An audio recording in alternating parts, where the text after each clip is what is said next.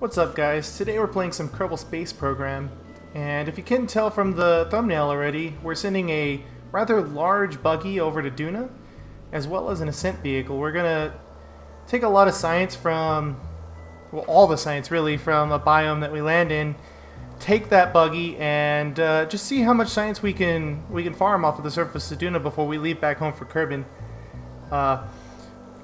Here we're doing a standard ascent profile. I've already hit 45 degrees, and I'm just waiting for my apoapsis to get to 100. Once I've gotten there, I'm going to go ahead and focus on circularizing and show you what's underneath the fairing right about now. So here you can see the rover. It's attached to the ascent vehicle, as well there's a transfer stage with some nuclear engines.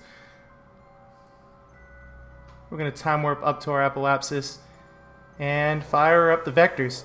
Now there's a lot of flex in that first stage. That's why it looked a little ridiculous, but once we hit the second stage, all that flex was gone and we've circularized. And we're going to start thinking about how we're going to get to Duna.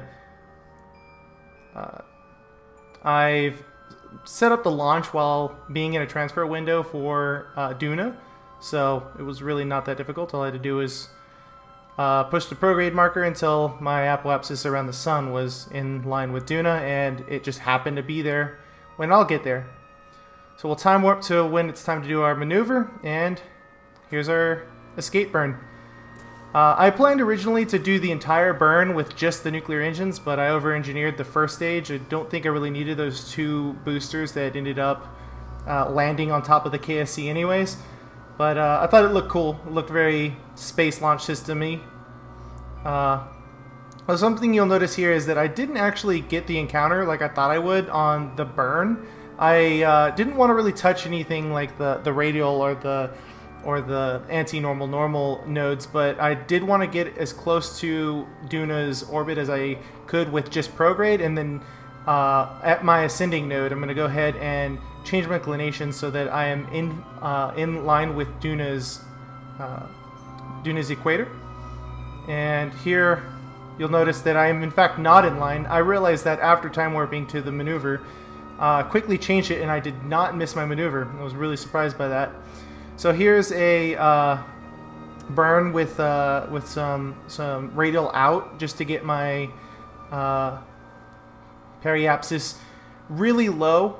I got to 61. Duna's atmosphere is actually at 50,000 kilometers, but I knew that I could just do a radial in burn once I got into Duna's sphere of influence. In fact, you saw me do that right there.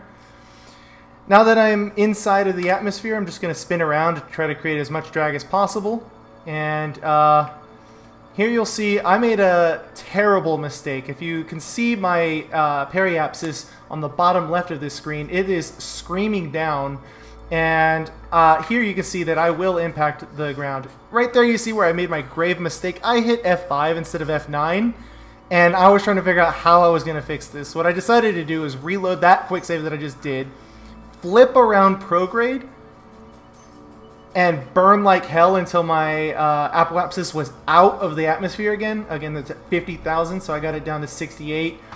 And here I had the problem where pretty much my entire orbit around Duna is inside the atmosphere, and I had to use physics time acceleration. It took me about 10 minutes real time just to get out of the atmosphere, just to circularize again and stabilize around Duna. I got very close to just scrapping the whole mission and starting over again, but that just shows you gotta really focus on your quick saves a little better. I know you can hear my dog in the background. I'm not going to stop her from being a dog. She's just going to do dog things underneath my desk right now. She's playing with a bone. What am I doing here? I don't actually know. Oh, I'm going to be transferring my Kerbals from the transfer stage into the buggy. I have two right there, Jebediah and Bob. They're going to be making their way down to do the initial science capture, but Valentina will stay in the transfer stage above. She's going to pilot the ascent vehicle down after the mission is closing. Here we're coming down. I really over-engineered this this little crane here. Our parachutes really get us down underneath the tolerance of these, the impact tolerance of these tires. They're actually really resilient. I didn't realize that. I could have just had this crane drop us off, but I over-engineered and I put some solid boosters here, and here you're going to see the most beautifully executed maneuver. I'm barely going to drop this rover. It's not going to fall very far at all, and I panicked and I fell about 5 meters. That worked a lot better when I tested it, but I got scared of how close we were to the ground, and I hit that stage far too soon. But we made it in one piece. Nothing exploded. Turned on the brakes all the way up to maximum because Duna's gravity makes it really easy to just slip and slide along the surface. And we're gonna go ahead and deploy everything. I did a crew report to see where I was. It happened to be that I'd already been here before in this biome, just on the other side of the planet. But I'm going to go ahead and do all the science anyways. Here you can see the payload's been opened up, the payload doors. You can see exactly all of the science that we've done. We've done pretty much all the science except for the new magnetometer, which is bugged right now. It weighs as much as a car, but it's like the size of the seismometer. So I didn't feel like lugging that all the way down to Duna. But after doing all the science, we're going to take a short trip down to the bottom of this canyon. I know that this is going to be a different biome just because it's a prominent feature. Buggy's a little prone to flipping. You see I destroyed myself more than once. Just did some quick save reloads. And I kind of just got a feel for it. I found out that if I stayed just below 20 meters a second, the bumps and me turning it's not going to make me tip over. So I kind of just nursed the brakes all the way down until I decided that we were well within the biome and in a relatively flat zone, because this is where the ascent vehicle is going to land, and didn't want it to tip over.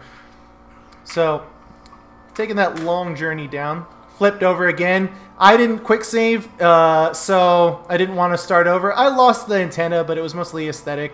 There's no probe cores, and I'm not transmitting any data, so I just decided to just keep going. Figured out we're in the East Canyon biome, so I went ahead and did all my science again. Had Bob jump out, plant a flag. Ignore that spelling if you were quick enough to see it. I misspelled canyon, and I realized it after the fact, but here we are at the final landing site.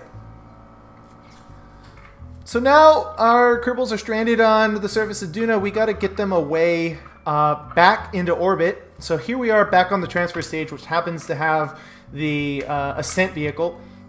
I went ahead and planned a maneuver to drop the vehicle just past our Kerbals.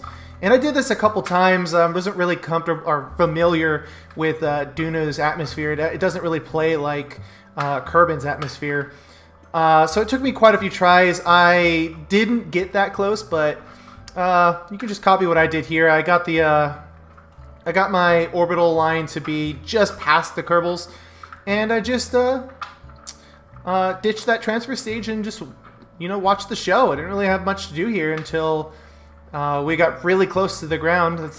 Those markings over there are the Kerbals. Oh, you'll notice the transfer stage whizzing by. This is so not something that NASA or ESA would do. They're not going to throw their transfer stage at their science crew on the ground. That landed probably 1 or 2 kilometers away from them. That was probably a brilliant show. But we're just going to do a quick puff with that aerospike engine. And we're landed. And we're only, I didn't catch the mark. I think we're about 20 kilometers away.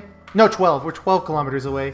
So I hopped down, took a surface sample just to see if this happened to be a different biome, and it wasn't. It was, in fact, still the East Canyon. So our Kerbals actually have 8 kilometers. I don't know where I got 12 from. 8 kilometers to travel. It's no problem with the Duna buggy. So here's some cinematic shots, some explosions. I wanted to get a good HUD-less view of what the rover looked like. This is at real time, traveling over the surface of Duna, doing some sick jumps, bro. Yeah, so here we are. We've made it to the ascent vehicle. We pulled up. I wanted to get real close to Valentina there. And now you probably noticed from the size of our ascent vehicle that it is not going to get us back home to Kerbin. And that's on purpose. Its only job is to get us off of Duna. To get back to Kerbin, we have this space plane. It's a single stage to orbit. It's one of my first. I'm not really comfortable with single stages to orbit yet. So I decided may as well just throw myself into it. And I built this. So using the rapiers here, I just kind of kept a shallow ascent profile, less than 20 degrees, I believe, off the horizon. That still gave me enough thrust with the rapiers to get past the magical 440 meters a second. That's where they really start kicking in. If you notice my G's here, I start really pushing almost to 2.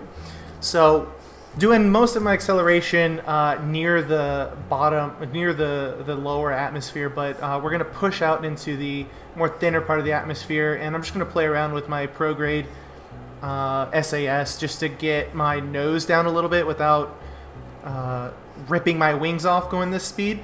But right about here, I hit prograde sometime eventually. To really gain as much speed on the air breathing mode as possible before I choke the rapiers and put them into the closed cycle mode. So there they are. They're now in closed cycle. They're not as efficient as they are when they're breathing the oxygen inside of Kerbin's atmosphere. So go ahead and pitch up to 30 degrees. I think that's a really good compromise. And just watch my apoapsis until it gets to 100 and kill the rapiers. So I didn't use all the oxidizer that I thought I would. Luckily, I brought this this drain valve, so I just got rid of all the oxidizer, so I don't have to lug it all the way to Duna. And coast up to the apoapsis. I'm going to be a real relative. I mean, for SSTO, my SSTOs at least, short circularization burn. It was only 2 minutes, I believe, 1 minute and some change. And here we are in orbit. I'm going to go ahead and do the same thing we did with the buggy. Just get our periapsis up to the line of Duna's orbit. Again, I time warped until I was in a transfer window so that Duna would be there while I happened to be there at the same time. And this was a 3-minute burn, I believe. And this time I was able to get the encounter in one burn, but I'm still going to do a deep space burn to bring my periaps down to the equator and also make sure that my inclination is correct. And here I am making that burn now, I believe. Eventually. Here it is. I overshot it, but it wasn't that big a deal. And again, I'm going to do a radial in burn once I hit the sphere of influence to get my desired altitude, which was 27,000 meters. I caught it this time. For my aerobaking maneuver, I'm just going to hold an aggressive angle like this. Try not to go above 90, which apparently I did. And that's just going to, you know, make as much surface area with the in contact with the atmosphere at the same time, so that we created a lot of drag. There was a little flyby of some Duna buggy debris. I'm not sure entirely what that was, but it was very close. It was just kind of lucky. So, going to circularize here at Periaps. We happen to be flying over our crew right now. Thought that was really neat. 2 happy accidents. So now we're going to time warp to a transfer window with Kerbin. So now instead of going from Kerbin to Duna, we're going from Duna to Kerbin. And I thought that looked real cinematic. So let's go ahead and grab all the science from the buggy and load all 3 of our Kerbals in the ascent vehicle. I kind of flung Bob into the vehicle and I didn't feel like waiting for him to stand up, so I got Valentina in first. She had that surface sample, and that's why I got that dump experiment message. My dog is chewing on a bone very close to the microphone. I'm sorry about it. Again, she's a dog. I'm going to let her do dog things. So now we're going to rendezvous with the vehicle that will get us back to SSTO. We're going to go ahead and reduce our drag and jump into a 90-degree ascent. The ascent on Duna is pretty similar to how I would ascend on Kerbin. Just hit 45 when the atmosphere is hits that lighter blue marker. It was not a very good ascent. Right here you can see it's very hyperbolic. No, what is that? Parabolic? No, it's hyperbolic. I don't know. Leave in the comment what bolic that is. I like my ascents to be a lot flatter than this. And this was kind of just up and down, and then I did a huge 500 meters a second burn at Apoap's to get not only circular ice, but I needed to get an encounter with the SSTO. So that's what I'm doing here. Is I'm trying to figure out where I'm going to do that. I wanted to make sure that it happened on the light side of the planet. I didn't want to be in the shadow and at the nighttime. And I got kind of lucky. I got an 8.7 kilometer separation right there. That encounter. I thought that was good enough. I'll do another burn, a real minimal burn, while on orbit to get that even down closer. I believe I get that down to 1,000 meters a kilometer, if you will. So we're time warping up to our Apoap's and firing up the aerospike. I use the aerospike because it generally has the same efficiency at all levels of atmosphere, and up to vacuum. So it's a real good landing engine, I believe. That's why I chose that.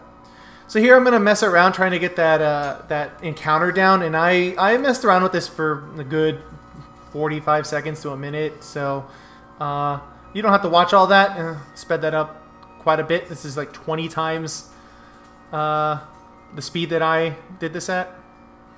And I got a nice 7.7 meter a second maneuver, and that's going to get us to 1 kilometer of the spaceplane.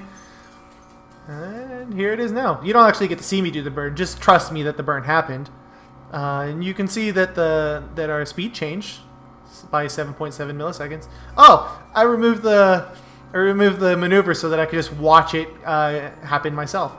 And when I got it down to 1 kilometer, I knew I wasn't really going to do better than that. I thought that maybe if I changed my inclination, I might get closer. And it really just didn't help at all, so I eventually got rid of that.